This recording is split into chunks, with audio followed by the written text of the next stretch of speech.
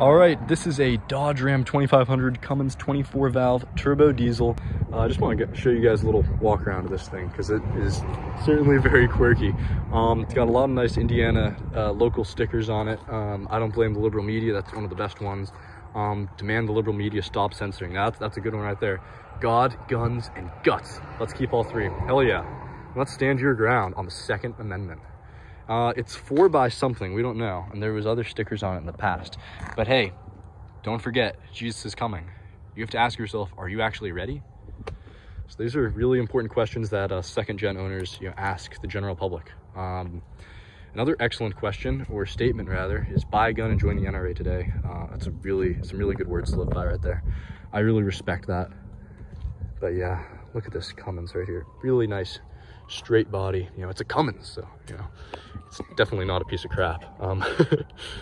And it's got like the NV 3500 transmission, so that's pretty cool. That's the big deal for this truck. That's why we're here, because it has a manual. You can see the seats aren't all torn up. Yeah, she's got the manual right there. Dash isn't all cracked, which is a big deal. Only has one small crack right there. This truck does have 156,000 miles on it.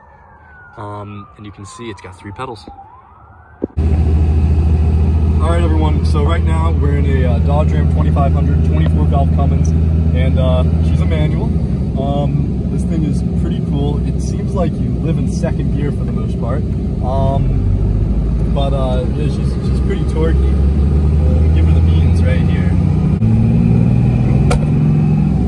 Boosted launch. Boosted launch.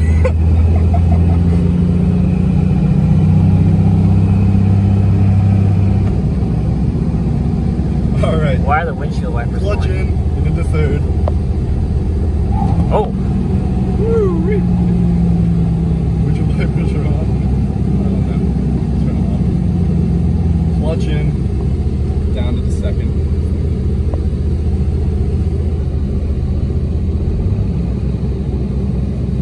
All right. I've installed it once. That's the big news on this.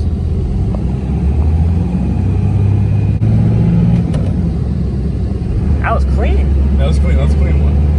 It's like a race car driver out here. Go slow on a turn. All right.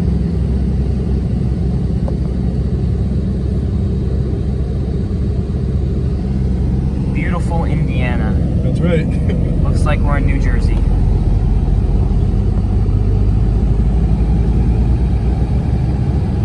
That's gonna feel like New Jersey. Yeah, very surprised that we've not installed this thing yet.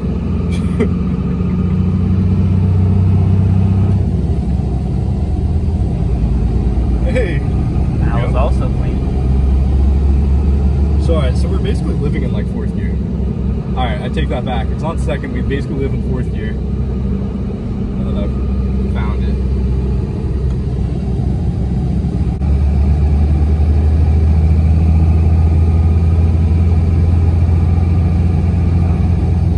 It's not bad. It's pretty freaking cool. Right now, we're in 4th gear, right around 2,000 RPM and around 55 miles an hour. And yeah, no, the manual's feeling pretty good. We're having a good time. So these things open just like any other second gen. Opens right on up. These things go up pretty quick. Anyway, this is our 24 valve Cummins. We've already checked there's no blow by on this thing, which is pretty cool. We got our nice whole sit turbo. We have 2 batteries on it.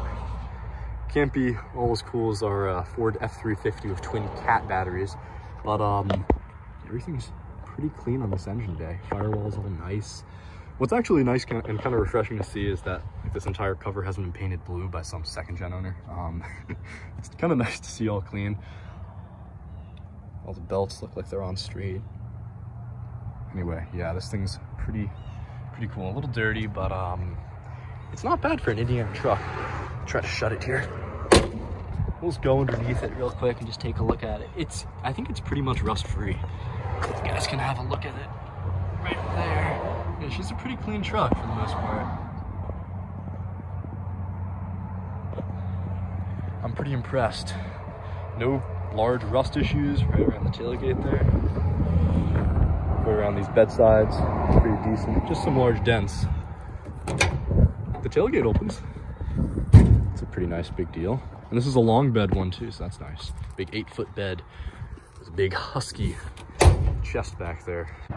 All right, well anyway, this was driving this Dodge Ram 2500 24 valve Cummins. It's a decent truck. It's kind of a piece of crap, to be honest. You might as well just be better off buying the automatic transmission. These get better gas mileage, but this one's still pretty much a turd. If you really want to buy a nice version of one of these, you need to get one with pretty low mileage. You probably have to buy it from a nice dealership or a really good private seller. But I see the appeal. They're really torquey, amazing towing, amazing fuel economy if you can lead them, which you should. It's a really decent truck overall. I'd recommend it. But remember, don't believe the liberal media. God, guns, guts, and let's keep all three. Because we need to demand that the liberal media stop censoring the news.